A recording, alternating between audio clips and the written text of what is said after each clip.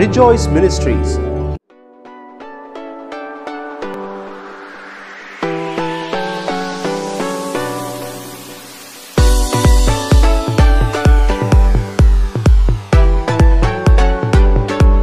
கர்த்தருடைய பரிசுத்த நாமத்துக்கு மகிமை உண்டாகட்டும். இந்த நாளில் நம்ம பார்க்க போகிறது என்னென்னா, தவறான அசம்ஷன்ஸ், அதாவது அதுக்கு என்ன சொல்கிறதுனா, தவறான அனுமானங்கள், ஆண்டவரை குறித்து, மனுஷர்களை குறித்து தவறான அனுமானங்கள் நம்ம வச்சுருக்கோம். ஸோ இதில் ஒன்று நம்ம பார்க்க போகிறோம். அது என்னன்னு சொல்லி பார்த்தா, நான் ஆண்டவரை கனப்படுத்தும்படி ஒரு முடிவு எடுத்தால் கடவுள் என்னை வெற்றி அடையும்படி கனப்படுத்துவார். இது ஒரு தவறான அனுமானம் சொல்லப்படுகிறது. நான் ஆண்டவரை கனப்படுத்தணும்னு நினைக்கிறேன், அதுக்காக நான் ஒரு முடிவு எடுக்கிறேன். சில முடிவுகளை நம்ம எடுக்கிறோம் நம்ம வாழ்க்கையில். ஆண்டவரை கனப்படுத்தும்படிக்கு நான் முடிவு எடுக்கணும்னு நினைக்கிறேன். ஆனால் அது நிமித்தம் கடவுள் நான் எனக்கு வெற்றி அடையும்படி அவர் என்னை கனப்படுத்துவார் அப்படின்னு நினைக்கிறது ரைட்டா தவறா?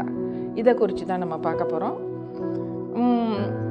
நம்ம எடுக்கிற முடிவு ஆண்டவர் சமூகத்தில் வச்சு நம்ம ஆண்டவர் சொல்கிறபடி செஞ்சால் தான் அது சரியாக வரும்.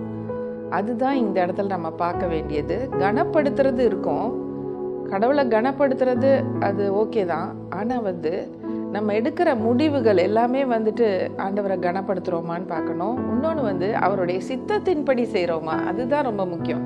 ஆண்டவரோட சித்தத்தின்படி செஞ்சாதான் அது கனப்படுத்துகிறதா நான் நினைக்கிறேன். நம்மளே ஒரு முடிவுகளை எடுத்துட்டு கடவுளை நான் கனப்படுத்தும்படி தான் நான் இந்த முடிவு எடுத்தேன், அதனால இப்போ அவர் எனக்கு ஒன்று செய்யணும், அவர் என்னை கனப்படுத்தணும் அப்படின்னு நினைக்கிறது அது தவறான ஒரு முடிவில் போய் நிற்கும். இந்த டார்வின் சொன்னார் பார்த்தீங்களா, டார்வின் சொல்லிட்டு ஒரு சயின்டிஸ்ட்டு, அவர் மனுஷன் குரங்கிலிருந்து வந்தான்னு சொல்லிட்டு ஒரு தியரி போட்டார். அது எல்லாமே சின்ன வயசில் நாங்கள்லாம் படிச்சிருக்கோம். Darwin's theory, man came from மங்கி. இப்போ கடவுள் வேதத்தின் அடிப்படையில் நம்ம பார்த்தோன்னா, மனுஷன் தேவனுடைய சாயலில் உருவாக்கப்பட்டவன்.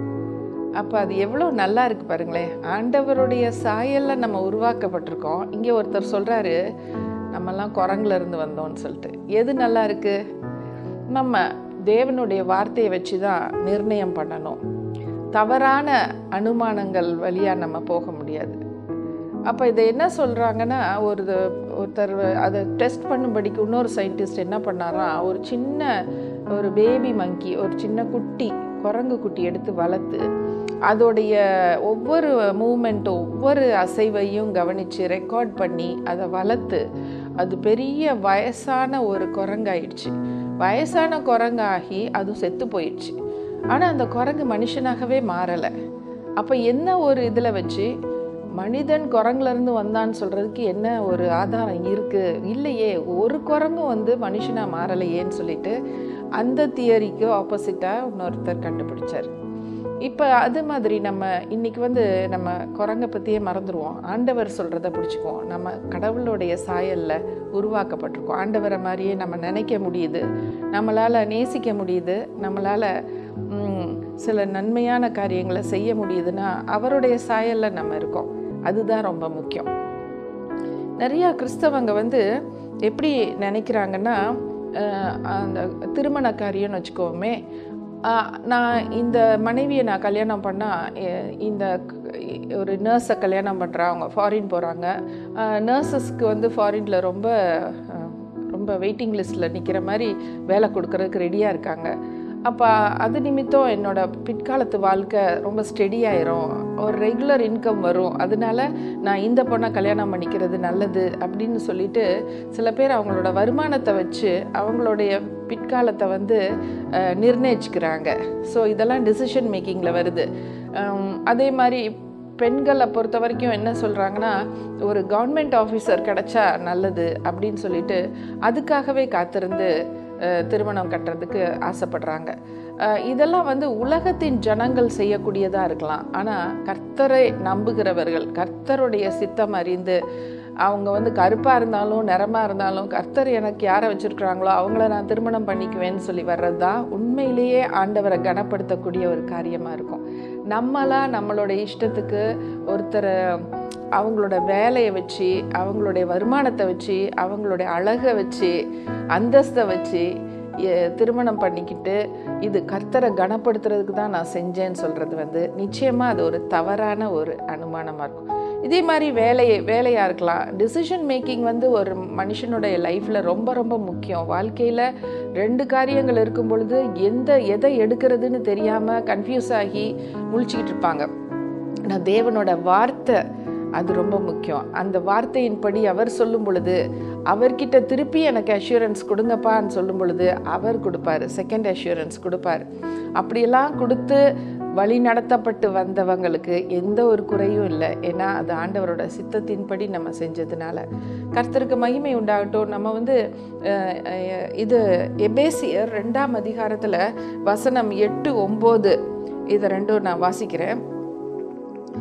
கிருபையினாலே விசுவாசத்தை கொண்டு ரட்சிக்கப்பட்டீர்கள். இது உங்களால் உண்டானதல்ல, இது தேவனுடைய ஈவு. ஒருவரும் பெருமை பாராட்டாதபடி இது கிரியைகளினால் உண்டானதல்ல.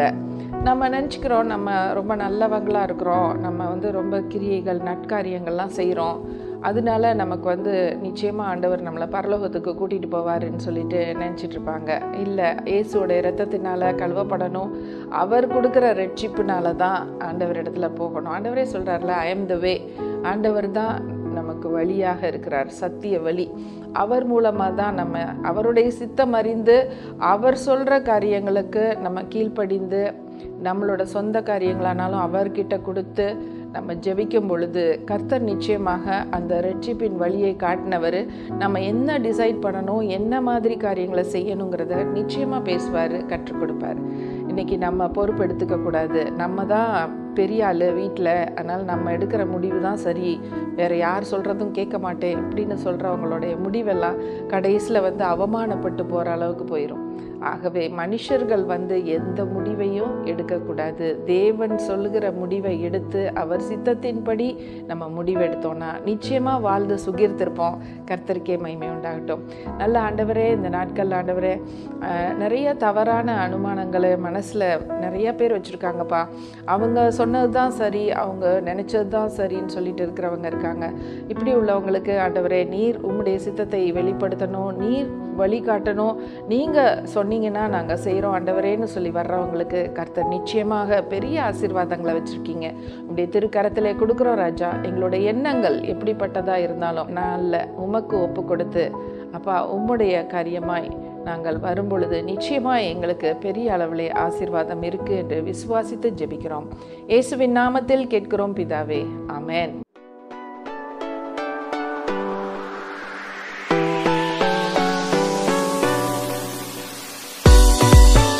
மேலும் எங்களை தொடர்பு கொள்ள Rejoice Ministries, Evangelist Dr.Daphne Joseph, Cell 9171100011. கர்த்தர் தாமே உங்கள் ஒவ்வொருவரையும் ஆசீர்வதித்து காப்பாராக. ஆமென்.